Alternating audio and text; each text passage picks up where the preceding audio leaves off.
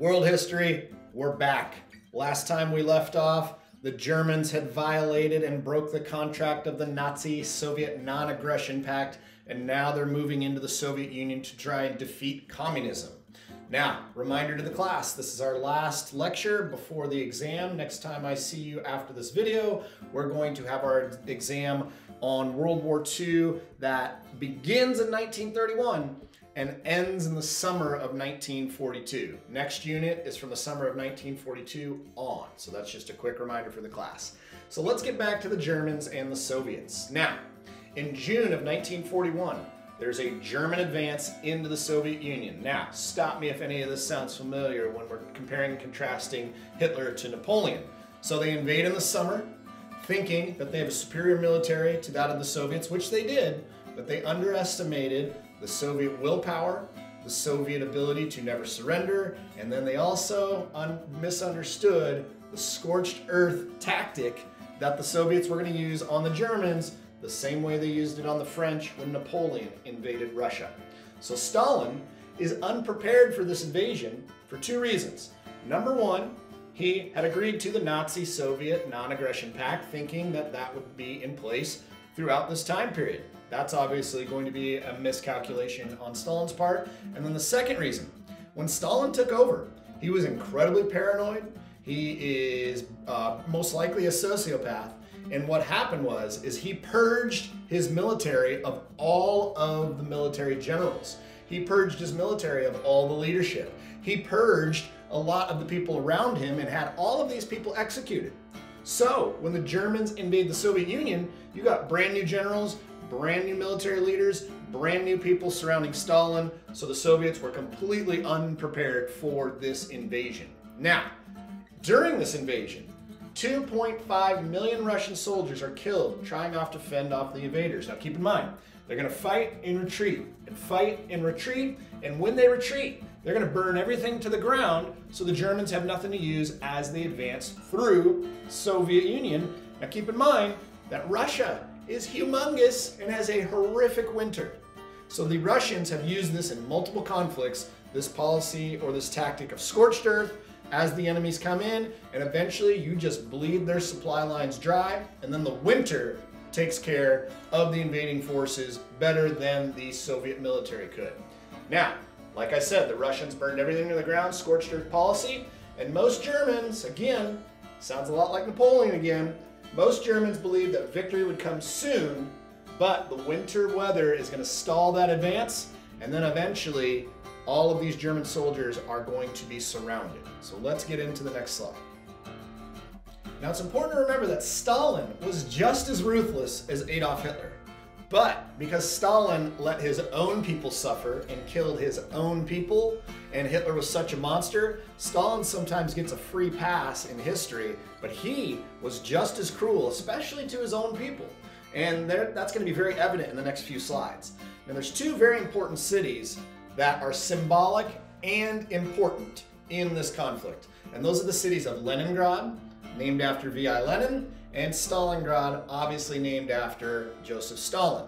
So Hitler's going to target those cities for a couple reasons. Number one, their strategic importance, but also because of the symbolic nature of those cities and what that would mean to capture those cities from the Soviet Union. So the siege of Leningrad takes place in September of 1941. Again, late summer, starting to get into early fall. The Germans think they're going to wipe out the Soviets real quick here, and you can see from the next point that this battle took 2.5 years. 2.5 years. So it certainly wasn't done by the end of summer, and it wasn't even done within that calendar year. Now in those 2.5 years, food was scarce, and 1 million civilians died in that city, and because it was surrounded, those civilians would just lay on the ground, and sometimes they would freeze in position during that winter.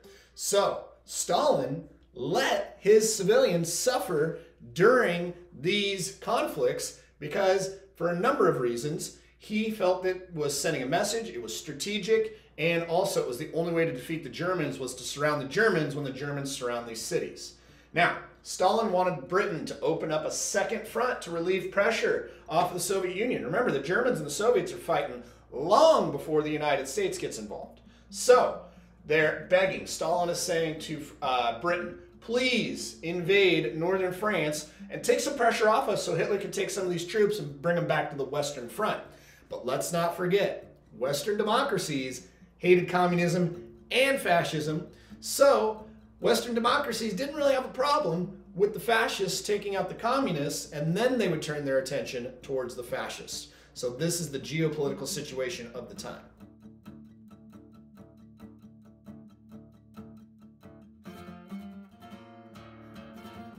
Now let's check in with Washington, D.C. and see what FDR and the United States Congress are up to.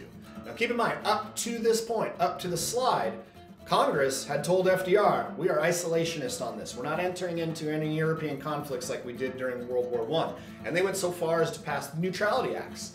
Now the Neutrality Acts stated that the United States couldn't trade with nations that were warring and couldn't give them money or assistance if they were in the middle of a war. This is going to change with this act, the Lend-Lease Act. And FDR is going to debut this to the United States with a very famous speech, the speech that's titled The Arsenal of Democracy. Now, an arsenal is a weapon cache, a place where you keep a bunch of weapons.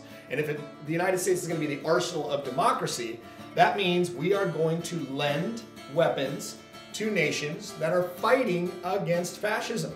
So, the speech is given in a way where the phrasing is that the United States can send or lend weapons or give financial assistance to any nation whose defense was vital to the United States' national security. Now that's a very broad scope. You could say anything is vital to United States national security. So because you have that broad scope, the United States is starting to get further and further into entering this conflict. Winston Churchill wanted to join this fight. He wants to take it to the Nazis. He wants to go back into France, and he wants to push the Germans back into Berlin. But Churchill knows he's gonna need the United States' help on this. So, the only way you can get the United States involved is to get FDR involved and have FDR convince Congress to get involved. So, this slide is a secret meeting in the middle of the Atlantic Ocean. Something that would be an impossibility today in 2021 with news media and access and all of that. Also, FDR was afflicted with polio as a young child and paralyzed from the waist down, which was also hidden from the United States public for his entire presidency. So, Churchill is going to ask FDR to meet him on a boat in the middle of the Atlantic Ocean. And that's going to be known as the Atlantic Charter, and it takes place in August of 1941. Now, Roosevelt and Churchill are going to meet secretly. That's key there. This is a secret meeting in the Atlantic.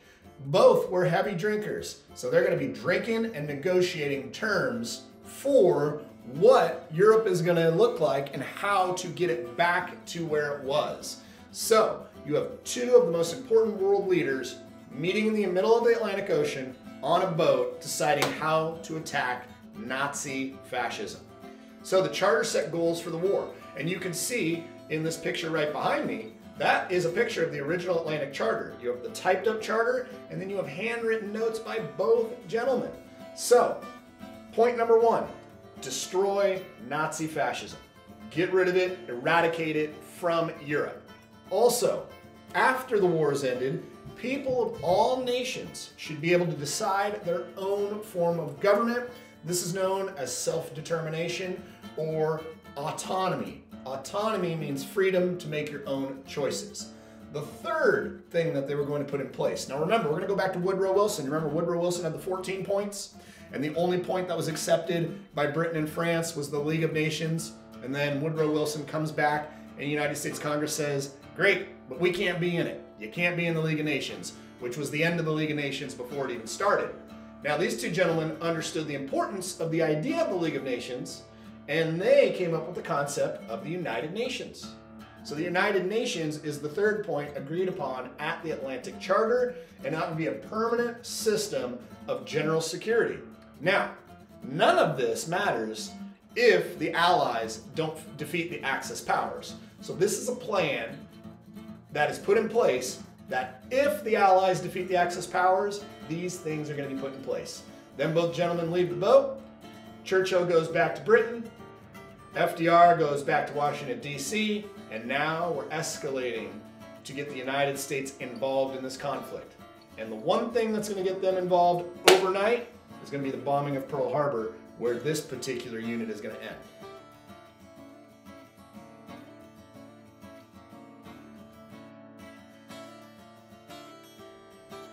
Now this gentleman right here might be small in stature, but this is Hideki Tojo. And Hideki Tojo was incredibly intelligent, calculated, and ruthless. So do you remember, first semester we talked about the code of conduct in Europe known as chivalry, and when I told you during first semester that the code of conduct of chivalry was going to come to a head with the code of conduct of Bushido. Now remember, feudalism in Europe and Japan, without them talking together, developed naturally. You had knights or you had samurais. You had lords or you had shoguns. So now you're going to see these two codes of conduct run into each other in the Pacific conflict. And chivalry, if you recall, if you have two knights fighting and one knight loses the sword, the other knight is supposed to allow the other knight to get their sword so the fight can be fair. There were rules to combat, rules to conduct. In Bushido, it is a very different code of conduct. In Bushido, it is win at all costs. In Bushido, surrendering is seen as less than human. You are treated like a cockroach if you surrender at any point. It is fight until the death, never surrender. And this is also going to shape how prisoners are treated during these conflicts. If you're a prisoner in Europe, there is a small code of conduct still as a holdover from chivalry. If you're a prisoner of war in Japan, that means you surrendered, which means you're less than a cockroach in their eyes, and they treated you accordingly. Now, let's go back to how we get involved in the Pacific conflict, because keep in mind, the Atlantic Charter just happened.